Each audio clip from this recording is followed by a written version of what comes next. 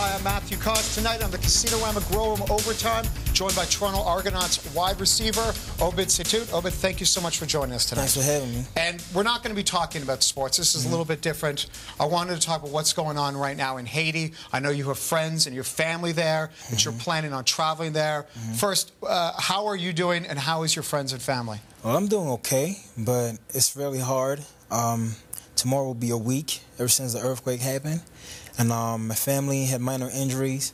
They're fine, but a lot of friends didn't make it. They passed away, and the distant cousin, I haven't heard from a distant cousin yet, but overall, the immediate family is fine. And how did you first hear about it? Because you were telling me that you didn't really believe it when you first heard it because the earthquake hadn't happened in about 200 years? It's not common in Haiti. Earthquake in Haiti is not common. We're more familiar with hurricanes. And when I've heard about it, a friend from Montreal texted me and told me about it, but I didn't believe it until I turned on TV, I watched and saw what happened. It was disheartening and extremely hard to watch. How long did it take before, when you first heard about it, till you got into contact with family? How long of a gap was there? Well, the same day I tried to get a hold of my family who's down there, but it was extremely hard. All the lines are currently out. And they're from Saint-Marc, which is outside of Port-au-Prince, and where the earthquake happened. But a couple of family members, they work in Port-au-Prince and Carrefour. They were fine and minor injuries, but once they got to Saint-Marc, they were able to call and let us know that everything was fine. Yeah.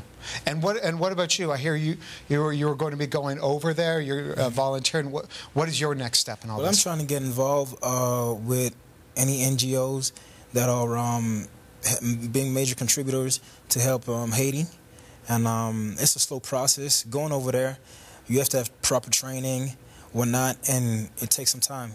And I'm giving through money, clothes, by any means necessary, any way that I can help. I'm willing to do so, and I'm willing to go over there and help out as well. And again, if anyone does want to help out, again, you can go to redcross.ca.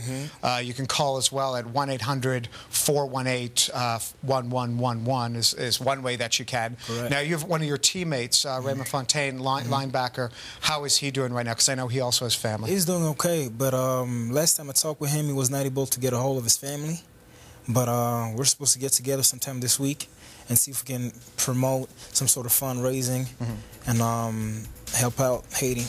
Well, you know what, anything that you do, please let us know if there's anything we can do in terms of websites or things like that. And that's a great thing that you're doing to help out, and I wish you and everyone all the best.